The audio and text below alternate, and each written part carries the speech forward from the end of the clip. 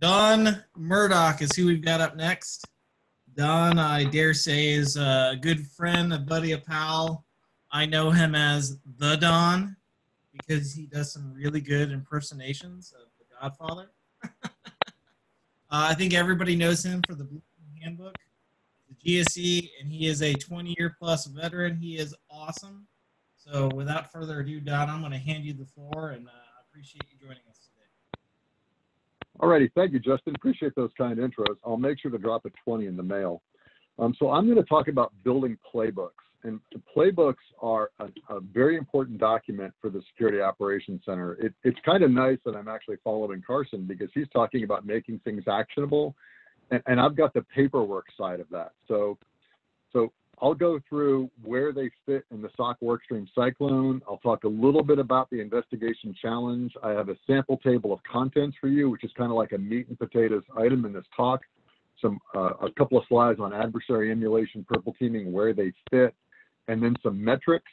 And the metric slide, again, is another great takeaway for you in thinking about how to measure the success of your playbook program. And if all goes well, we should end on a couple of Confluence examples. So the first thing we want to think about is our Security Operations Center is often a cyclone, all kinds of things happening in real time in a SOC. Now, we talk about data sources. There's roughly 59 that MITRE ATT&CK has defined. That's, and those aren't things like, a checkpoint firewall or a PSN sense firewall. That's a firewall. And cloud data sources represent 9 of those specific things. So security operations will have data sources that feed in, we'll have use cases, and then the outcome of a use case is a playbook because the consumer of a use case is usually a security operations practitioner, an analyst at various levels or skill bases. So the better off the analysts get in prosecuting playbooks and solving for cases and looking for things that are true and false and escalating means you can actually do better threat hunting. Now, the other thing that's important about the SOC cyclone is you'll have changing priorities left and right. Some case happens, all hands on deck. And if an alarm comes in and we've said, look, that alarm came in and our playbooks tell us that's hypercritical, you may peel somebody off from dealing with the incident at the moment to work on that. But playbook definition helps empower the incident response function, the security operations function, to better handle those cases. Next page, where's my mouse pointer? All right, so playbooks defined. I have a three-part definition here. They're self-contained, fully documented, prescriptive procedures. So we're actually building a physical document. The second part is that you want to make sure that they're repeatable and predictable methods. Ensuring that playbooks are repeatable really helps you in the long run for automation. We talked a lot about that in the automation survey last year, how you can actually improve things. Okay, so you want to elicit specific responses for an event or a metric. So when you mash these two together, and I highlighted some of the words to really make that clear, a playbook is predictable written guidance for your day-to-day analyst, the person monitoring the console, receiving a notification to analyze events and alarms, because you can use playbooks for hunting, for an email, inbound message, anything like that, and determine the incident type, whether it's true, not true, and devise and define the follow-up treatment process. So as we think about our analysts, they'll often go through an investigation. Chris Sanders, one of our fellow GSEs in the field, has done a lot of research in this space. And Chris talks a lot about the investigation labyrinth or the investigation challenge. Analysts are going to make decisions to go left or right, beginning and ending, those sorts of things. There's 2 really important numbers on this slide, 3rd bullet and 6th bullet. Analysts kind of prefer high context PCAP data. However, analysts who drop to full packet capture, although Wireshark is cool, it takes them 40% longer to answer a case. The other thing that's been proven out by Chris's research, and I've seen this true as I run my own MSSP practice for a couple of years, looking how to disprove an alarm condition and say, yeah, the alarm condition said X, but we know it's false for these reasons. Analysts that know how to do that and are fearless about doing those sorts of things, they tend to solve things much more rapidly than other analysts. So we have a table of contents for your sample playbook. And this is one of those things that when you get the PDF, as we always publish these things from the Cyber Defense Summit, you'll be able to use this to actually build documents in your own environment and instrument, say, your SharePoint site or your Confluence site. Every playbook should have a formalized title, description, author, date, compliance area, program area, technical control, something like that in the title box. We also want to know when playbooks were tested over time. Then you have a discussion, which is the what are you doing about it? Some objective statement, the triggering conditions, the relative fidelity of the alarm condition, the fidelity of the data, the key data that impact a playbook, how someone is going to go work through it. And then you have on the upper right-hand side, you'll notice some problems in that sentence. Every playbook that has any possibility to communicate with someone outside of the security operations team, either kind of in an incident response perspective, communicating with an end user, presenting data to management, mid-level management, talking with your team, it is very much worth it for you to produce standardized messaging, grammatically correct, proper syntax, structure for the language that you operate in, especially if you're multilingual. More and more organizations are being international. And if you have a Spanish-speaking community, but say your security operations center is Follow the Sun and it's the United States native English-speaking team, maybe you actually want to consider having a standardized message in English and in Spanish so that if you're communicating with someone for an event that happened in a Spanish-speaking country, they can read that. So thinking about those sorts of things, particularly internationalization, is important. Now, you've also got solution support. Event sources, data queries. If you're going to query data in response to working through a case, you really want to make 100% sure that you have those queries spelled out, they're syntactically correct, and they're function tested. All of these things really help you if you have the budget and you can move forward in implementing a SOAR platform, because once you have these things well defined to handle a particular case, it makes implementing SOAR a lot easier and a lot more natural. And then SOC should always go through validation processes. Store a script, PowerShell, Python language of choice in a GitHub repository, clone that repo, run through your test. If your test doesn't work, update the test, put it back in the repo, because you paid the price to develop the testing function. You want that effort to go forward in the long haul, and source code management gives us that. So, a few points to really hit here. Our objective statement is intended to provide the background and the information, the good reasoning behind the playbook.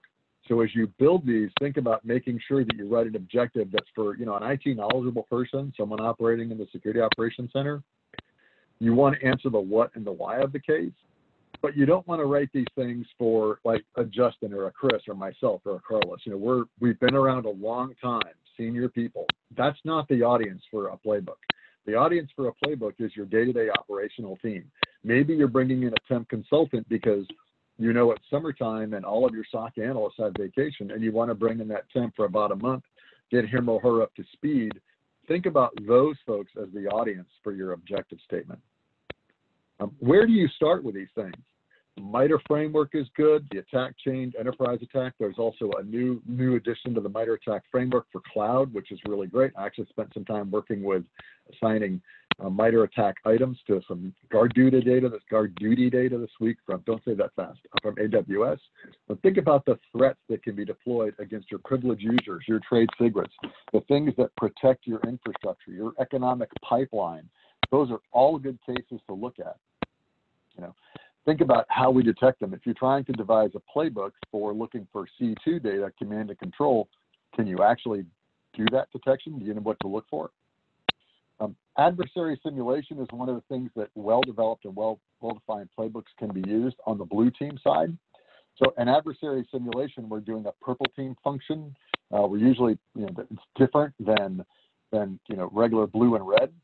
Adversary emulation is when a red team member conducts an assessment with techniques and tools specific for an adversary. So if you look on the MITRE attack site, they have an APT simulation playbook for one of the known APTs out there. It's a nice prescriptive spreadsheet with things that you can use. So if you think about where do playbooks apply in purple teaming, red teaming, and blue teaming, you've got the blue team function, the defenders, guides their actions, tell them what to do. Red team actions could say, oh, the defenders actually can do these sorts of things. Can we test that? That's what you're doing when you're doing a purple team function, people working together. And again, there's lots of data on this slide, good for you to reference later on. as you build playbooks and as you do simulation, as your SOC works, your folks are going to have some angst. And some angst, I have an answer for a lot of those things. Technical accuracy of a playbook is pretty critical. You should not be afraid for asking for peer review. One of the best things I've ever done in the last 3 jobs I've had is design a playbook and asking for peer review of a senior person and a junior person. Because what I thought, and the sentence was clear in my mind, it was a convoluted sentence.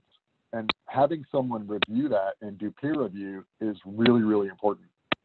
And the other thing is query issues. Make 100% sure that all the queries for your system work. If you have screenshots or you're using a sim that has a lot of the GUI content, make sure that stuff actually works.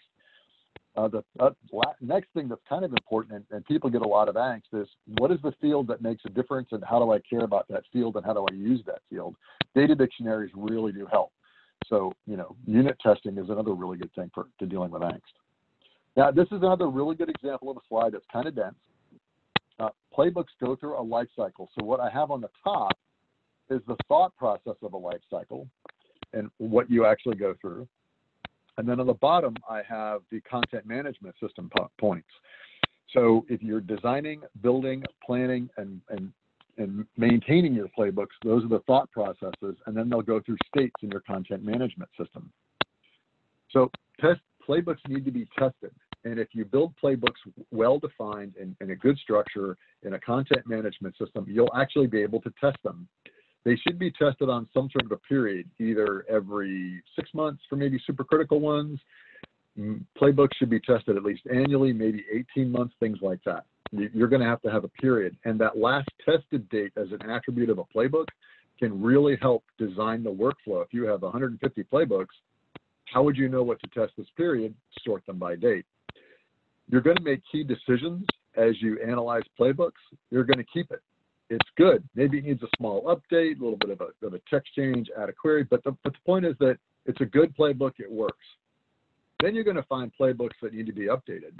They either don't work well, the data source has changed, you found this one has a really high false positive rate because you instrumented your ticketing system to keep track of the playbook so you could know which playbooks have a high false positive rate, and then you're going to devote time to updating them.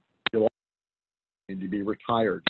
There may be a technical capability you no longer possess because you swapped a given technical solution out. Maybe you changed EDR platforms, or maybe you actually found that you changed the firewall out, something like that.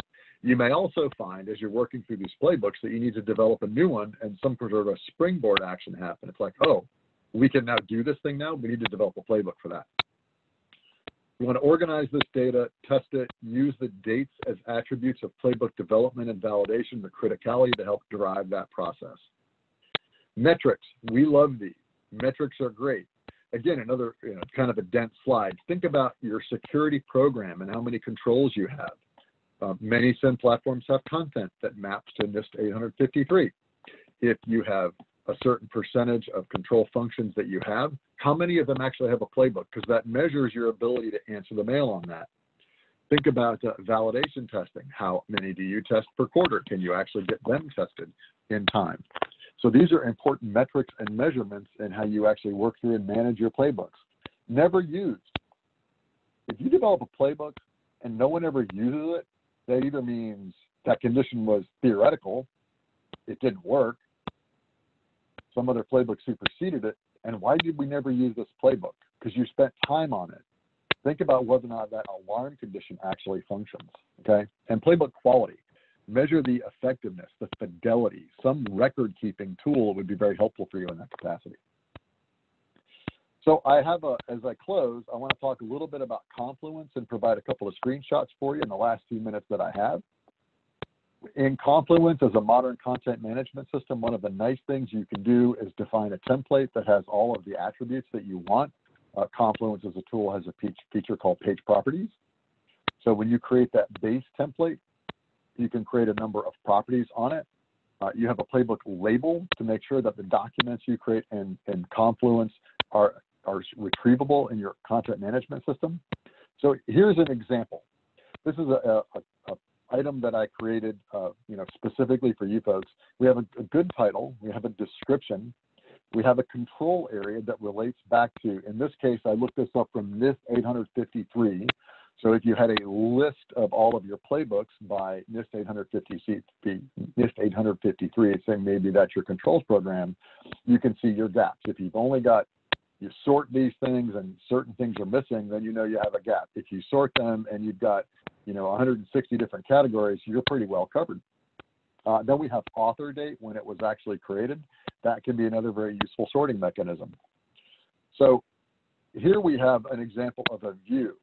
Now, based on what you have in the playbook title and other attributes on a page, you can create a view of playbooks. So if you need to create a view of your playbooks for internal audit review and to check your playbooks against your security program to see how well you're covered are, this is a really good view to do that. If you want to create a playbook with links for your description so that people know what the playbook covers, you can just use the description field. Or maybe you're going through your review process, create another view that is when the playbook was last tested. But this is an example of a tool where thinking about the attributes of a playbook as you define the playbook, building a template, and then building a way to take those attributes and present the playbooks and make it a lot easier for the analyst to find these things as they're going through the SOC workstream and the SOC cyclone.